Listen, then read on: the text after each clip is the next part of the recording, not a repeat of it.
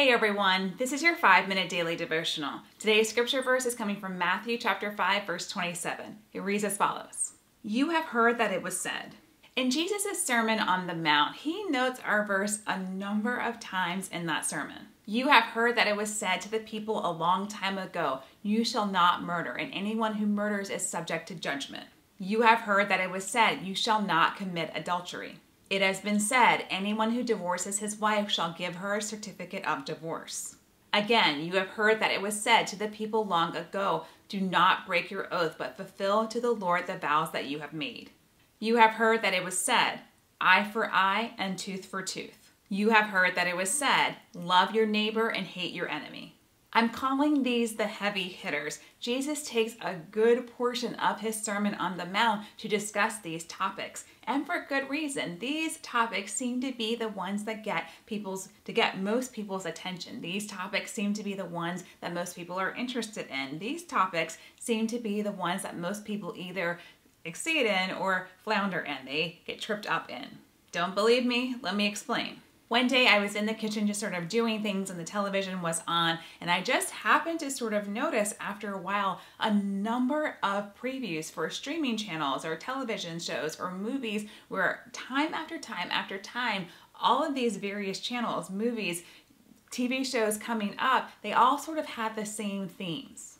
I lost count of how many had to deal with murders of some kind, either lighthearted slapstick type murders or really demonic, evil-looking type murders. Love and relationships and sex were just sort of everywhere in every single situation, every single preview that was airing. And that had to do, yes, again, with lighthearted, just TV shows or really serious movies coming out. If you looked hard enough, you could see repeatedly motives being an issue, motives being a theme, why people did certain things. You could see vengeance and hate and hating your enemy, eye for an eye, tooth for a tooth. You could see a lack of integrity throughout that was quite pervasive. And I think those are frequent themes in streaming channels and television shows and movies because one, we do sort of deal with them, not on those levels, but not at those extremes. We do sort of deal with them in some sort of form and fashion in our own lives, but people are just sort of fascinated by them. It's sort of like an unwitting moth to a flame. They're just sort of interested. They want to see kind of what happens. They want to see the thing played out. And this is not only in fiction, this is happening also in the news and in real life. Just recently, a young black man was beaten to death by 5 police officers, and when the video footage of what happened came out, some news stations, without even seeing it themselves, they just aired it. They wanted to sort of be the first, I guess, to just air it. They knew that people wanted to see it, and they, I guess, wanted people to see it on their station. It's almost as if Jesus is teaching us a better way to live in each of these areas because he knows that these are the areas that seem to get most people's attention. He teaches us that you have heard that it was said to not commit murder, but I'm telling you, don't even hate someone in your heart. You have heard that it was said, do not commit adultery, but don't even lust after someone in your heart. That's for men and women. You want to divorce your spouse for no big reason? Why not try and hang in there instead? Don't break your oath. Instead, just live in integrity all the time and you won't have to worry about breaking your oath. You want vengeance? Why not just be wronged instead and trust the Lord to make it up to you? You want to hate your neighbor? No, love even them.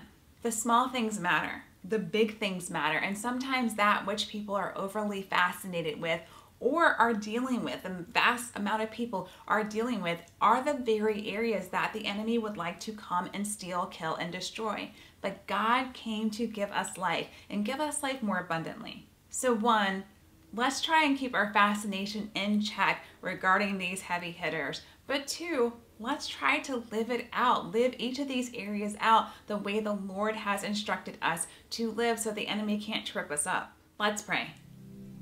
Lord Jesus, we thank you that you came, Lord, to give us life and to give us life more abundantly. And that includes in these big topic, big heavy hitter areas, God, that you have made a better way for us to live, Lord, that if we can, yes, by the power of your Holy Spirit, by your leading and guidance, Lord, live the way that you have told us to live, instructed us to live, Lord, we won't have to worry about the repercussions in any of these areas, God, that we can trust you, Lord, in the process. We can trust you in each area, trust you in our heart, God. God. Trust you internally. Trust you in our minds, God. Trust you with our lives, Lord, with our decisions, Lord, with what happens to us. We can trust you, God, that you will make things right for us, that you will renew us, Lord, and make us better, God, that you will renew our circumstances, God, and make them better, Lord, so these heavy hitters won't even be an issue for us, God. Help us also, Lord, to keep our fascinations in check, Lord. Help us, Lord, to be fascinated with the things of God, not necessarily, Lord, with the sensation, God, and the trouble, Lord, and the pain all around us, Lord.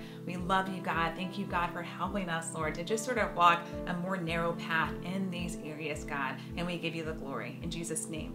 Thank you guys so much for spending this time with me. If you enjoyed this devotional, please be sure to subscribe to my channel, like and comment on this video. I would appreciate it, and I would love to have you guys. Guys, have a great day. God loves you very, very much. I love you guys. I appreciate you watching. I will see you next time, and God bless you.